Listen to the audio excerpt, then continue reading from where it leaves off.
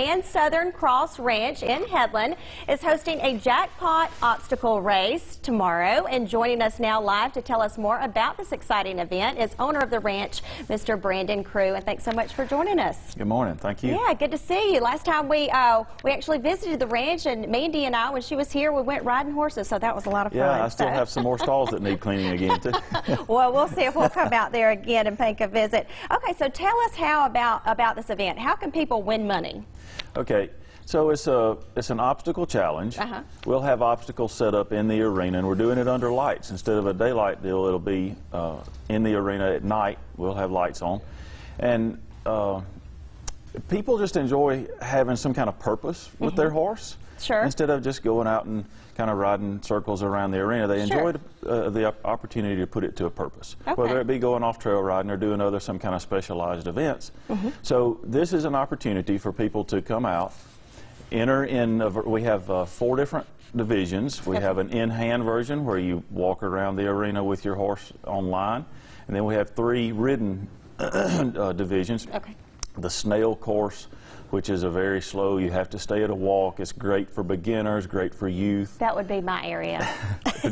We have the lizard course, which is a trotting course, so it's kind of an intermediate deal. And then we have the cheetah course, which is run as fast as crazy will let you run. And so you enter into the classes, and then it's a point system plus a time course. So you get points for completing for completing all of the obstacles. And then whoever does that the fastest will be the winner. And second, and so forth, so on. So you pay your entry fees, and you get money back. And so speaking of entry fees, what is it to participate? I think it's a $25 entry fee. Okay, so very affordable. And then are we talking about big bucks here? How much money is on the line to win? Well, it'll be a percentage of the payback. All right, gotcha. You enter up, and you have your chance of winning your money back. Okay, so when does the fun get kicked off tomorrow? So registration starts at 5 o'clock tomorrow evening, and the event starts at 6. Okay, and let's remind folks where y'all are located. We said Headland, but specifically where? Yep, so we're on just off of 134 east of Headland, between Headland and Columbia, but it's County Road 55. The address is 6065 County Road 55. All right, we'll put that on our website. And so is it too late for people to register? If they're interested, do they simply show up with their horse? Or?